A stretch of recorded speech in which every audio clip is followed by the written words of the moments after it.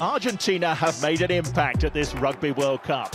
A valiant second-half effort was not quite enough against France, but they rebounded impressively with an assured victory over Tonga.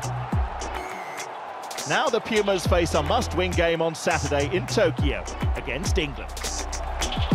It's a final for us. This weekend we play in the final, knowing that if we win, we stay in.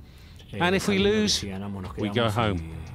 That's why for us, this is the most important game of the World Cup. Everyone raises their game at the World Cup.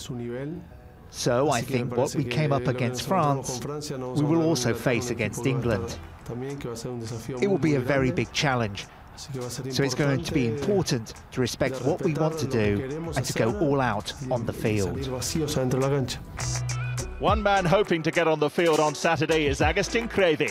If, as expected, he comes off the bench, he will win his 88th cap, moving ahead of Felipe Contepomi as Argentina's most capped player. I feel very good. The truth is that I am very happy to be able to reach this point. I try to rest properly, to have the same routine, to not change anything, and to try and enjoy it.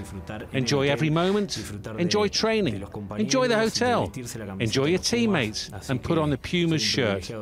I am privileged to be wearing the Pumas shirt, so I enjoy it with all my heart. For us, wearing the Pumas jersey really motivates us to put our bodies on the line for our country. I think that motivation and that passion is something that makes a difference for all Argentine players.